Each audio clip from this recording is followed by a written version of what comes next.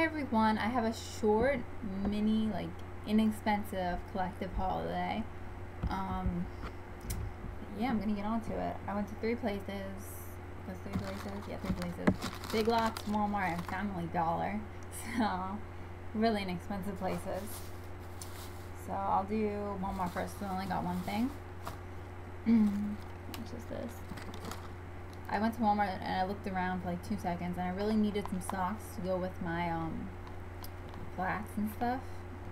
So I got these, and they have little microfiber. They're microfiber, and they have little gel inserts right here so they don't slip off, which is really awesome.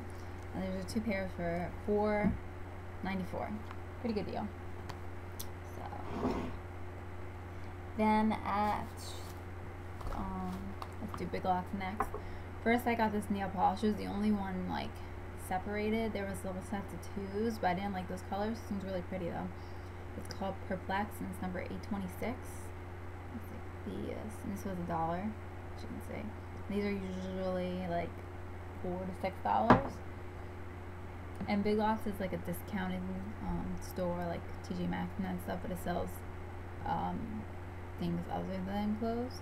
I saw some clothes too, but I wouldn't buy clothes there. This is the color right here, and it has like a green like undertone to it. So yeah. Then next, I got these hand sanitizers, and there's 3, and they're 3.1 fluid ounces each, and there's Cotton Blossom, Fresh Lavender, and Sweet Pea, and this is only $2. So I'll just leave these like by my computer if I need to clean my hands.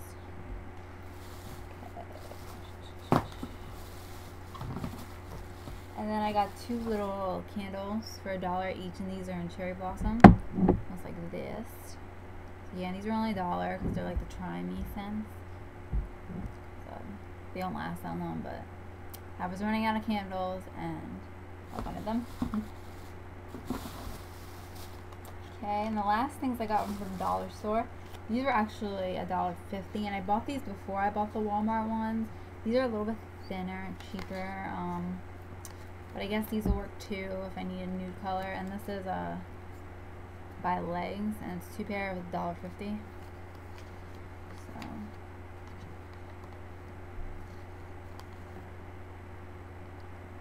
let's see the second pair though. Yeah, it says 2 pairs, so it must be in here somewhere.